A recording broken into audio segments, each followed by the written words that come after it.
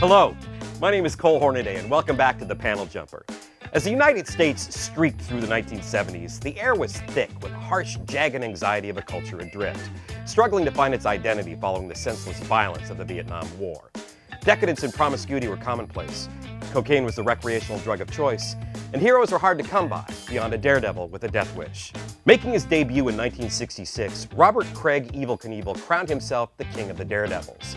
The master of the motorcycle, throughout his career, Knievel attempted 75 ramp-to-ramp jumps, failed in an attempt to rocket across the Snake River Canyon, and set the Guinness World Record for most bones broken in a lifetime at 433. Knievel was a rock star stuntman and the idol of millions. No suburban child's toy box was without an Evel Knievel action figure and crank-driven motorcycle. But Knievel was not without challengers to his throne. Enter the human fly.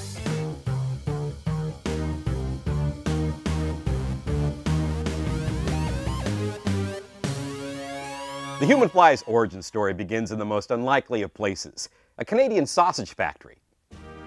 Roma Foods was a family-owned business run by Joe and Dominic Ramasieri. Business was good, trade was brisk, but brother Joe was bored.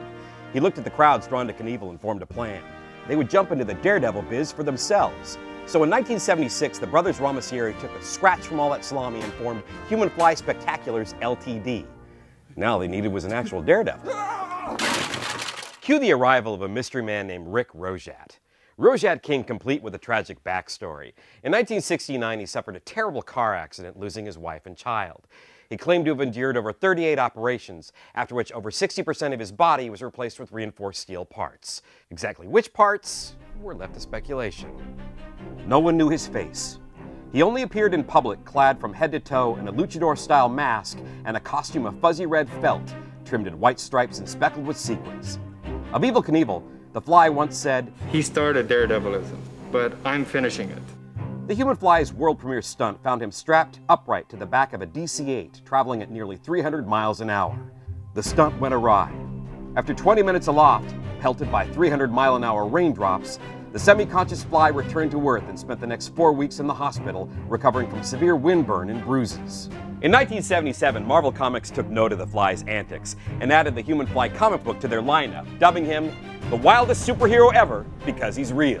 The comic book guest starred many Marvel House of Ideas notables like Spider-Man, Daredevil, Ghost Rider, and the original White Tiger, and featured a supporting cast styled in the integrated formula of the day. Blaze Kendall, a female African-American pilot, Arnie Berman, a Nebuchadnezzar business agent, and stunt engineer Ted Locke, a Vietnam vet who lost his hands in combat and bore a striking resemblance to another obscure 1970s folk hero, the enigmatic, real-life private investigator, J.J. Arnes.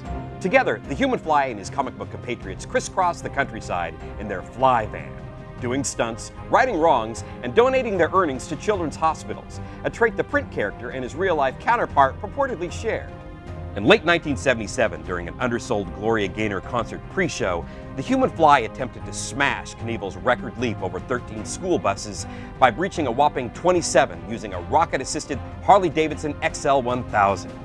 Unfortunately, physics weren't thoroughly considered during this stunt, and the Fly ended up crashing his motorcycle into the superstructure of the landing ramp. He miraculously survived with only a broken ankle and multiple contusions. Upon his discharge from the hospital, the Fly disappeared and was never heard from again.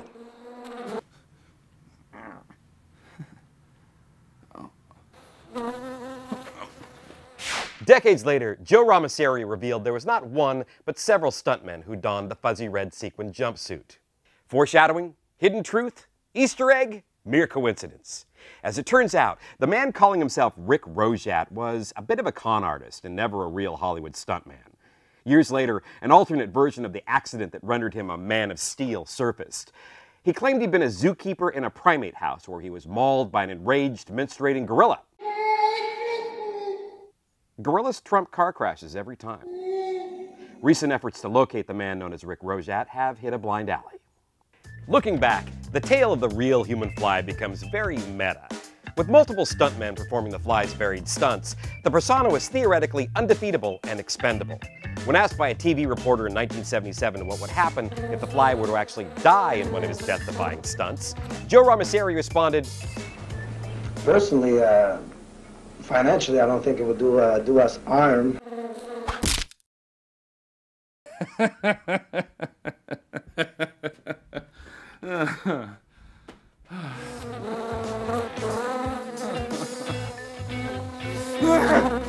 Marvel's The Human Fly comic book was canceled in 1978 after only 19 issues. But as we've learned, you cannot truly swat the Fly, and plans are afoot to resurrect the character in 2016. Help me! Help me! We'll see you next time on The Panel Jumper.